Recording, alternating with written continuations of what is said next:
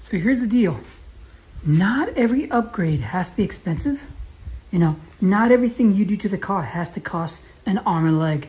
For example, let me show you a few little upgrades that this car has that I think makes it unique. All right. First things first, spacers. You know, they're not overly expensive, but definitely they add value to you know, how the car or how the wheel look. Secondly, lug studs. Yes, I know this is very old style, but it actually, for one part, it's practical because it becomes 5 different hangers for my wheel when I take it off.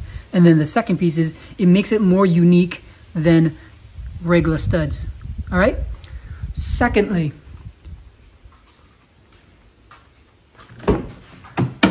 you've got the radio.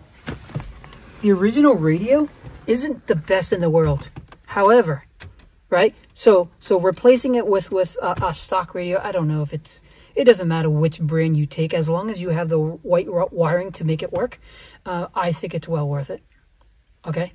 And then last but not least, a rear view camera, right? To install it, not overly complicated, but the difference, of course, is, you know, it gives you a little bit more look and feel of a newer car for an older car look. And as you can see, these things are like $100. This is like $100.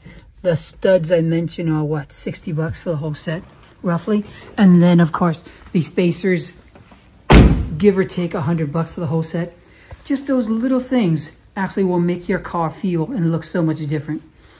You could spend ungodly amount of money, and I know some folks do. That's up to you. But at least you can say that, you know, hey, with a little bit of money here or there, you can still make your car your own. All right. With that, I hope you all have fun. I hope you all continue to upgrade and make changes. Please do continue to share online. It doesn't matter if it's Facebook, Instagram, YouTube, you name it. The more you share, the more we build out our community. All right.